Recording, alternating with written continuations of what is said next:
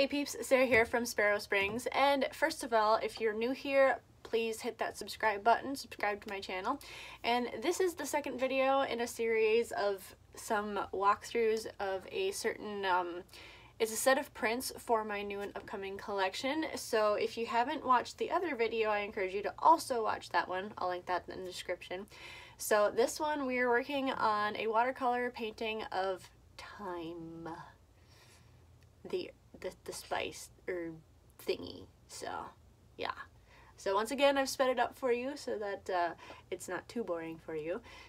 But have at it, enjoy. Okay, jumping right into this one. So once again, we are working with watercolor. So this one was honestly a little bit of a challenge as far as watercolor because I am kind of a detail freak, and Thyme has a lot of little leaves. So the drawing for this actually took me quite a bit of time just because I had to figure out the pattern of the stalks and the pattern of the leaves, and like just realizing, okay, there's like 2 main leaves and then there's like 4 smaller leaves coming out from that, and it was kind of a mess. So I was a little worried coming into this trying to paint detail with watercolor. I'm honestly fairly happy with how this one ended up turning out, just because I find that when a medium forces me to be less detailed, I get more of that loose kind of organic kind of pattern to it. So that was okay for me. Something else that was actually really fun, I wasn't sure how I was going to get that kind of gradation from the bottom of the stalk to the top, because if you'll notice on like stalks of Thyme, it's like the bottom of the stalk is more of this kind of like brownish, purplish, reddish color, and then as it gets farther to the top of the stalk, it's more of a yellowish green. So I kind of had some fun with that and just like touching pigment to the different spots of water and letting it do its thing. So kind of a fun little technique there. I'm also, okay, I have to say this because like typography is not my strong suit as far as like hand lettering and like actually designing text, but I am super proud of myself for this series because I feel like the lettering is fairly consistent and fairly clean and isn't super time consuming either. Now I do have another one that I will be working on that has a little bit of a longer name, but it's not unbearable, I would say. So that all in all. And the other thing I really liked about this one was just being able to kind of play with the layers a little bit. So I had a few different layers of green and just taking the different values and the different kind of saturations of pigment in here and trying to really flesh out those leaves without getting hung up on the detail. So I mean, there were still a lot of leaves to work with, but I feel like it was still fairly efficient, I would say. So and now something that was kind of cool about this particular collection, once again, this is part of a collection of I'm trying to put together, this is going to be the largest collection I've ever put out. So my goal is to get 50 different designs into this collection. So this is one of a set of 6. If you haven't watched my other video, I talk about this in that as well. But so this is one of a set of 6, and I already have 2 other ones done.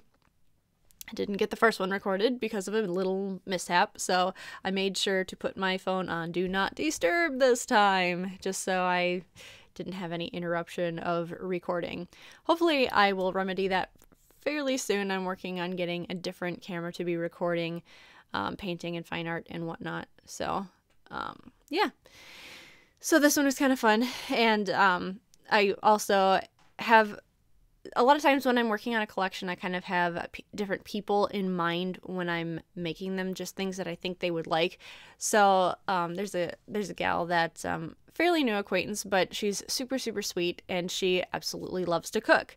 So when she was offhandedly talking and whatnot, and I had been showing off some of the preliminary sketches for this collection, she had mentioned, oh, you know, it'd be cool to get like little prints of all the ones that I use and stuff. And so I happened to ask her which ones that she used, and actually hit 5 out of the 6 of her herbs and spices that she is using. So I ended up changing one of them to fit everything. So my plan, when this one is all done, I'm going to get a set of these printed and give those to her. So it's kind of fun being able to design a collection around people you know or people you love in that way. So obviously this one is more of a kind of a kitchen theme wall decor. And you know, it's funny because with fine art, you kind of expect the whole piece to be a composition in itself, but a lot of times when you're working on wall decor for someone's home, you kind of have to keep in mind that the artwork is just a piece of the whole composition. Like, okay, if, like, for example, if this one's going in a kitchen, it needs to be part of the whole composition of what your kitchen looks like. So you don't really want something that's too cluttered. A lot of times I find minimalistic stuff works better in this area. It kind of appeals more to the eye. So that's just kind of something to keep in mind for any artists out there who are making things that they hope to sell as wall art. Now, if you have something that's more of a bigger statement piece, then that's something that you would want like a full out composition for. But for this one, since especially with it being part of a set, I want to keep the individual designs fairly minimalistic. Which is actually something else to kind of keep in mind, that if you do have things like this where it's more white space and more minimalistic, that you can pair those things in sets really easily. So I had done quite a bit of research, and a lot of the more botanical style things I had seen, a lot of them were in sets. So that's kind of what I was going for here. So lots of good stuff. But I would say that kind of wraps this one up, and hope you guys enjoyed this. Alright peeps, thanks for watching. Once again, make sure you subscribe if you like this video, and keep up with, I have some more of these coming up, so if you like that, make sure you like this video and post in the comments as well. Now, if you want to be the first to be notified of when this collection comes out, make sure you sign up for my email list, which is also in the description. So, I'll see you later, peeps.